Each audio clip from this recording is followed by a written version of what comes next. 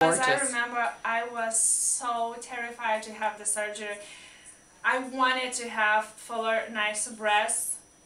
Not that only I wanted, I needed it, because they didn't look that good as I wanted. My self-confidence was not as high as it is right now. But I was so afraid to do it. Like, I'm terrified to see a drop of blood. So to have this surgery, I remember I cried at the clinic, but wonderful nurses hugged me and talked with me and made me feel better about it. Yeah.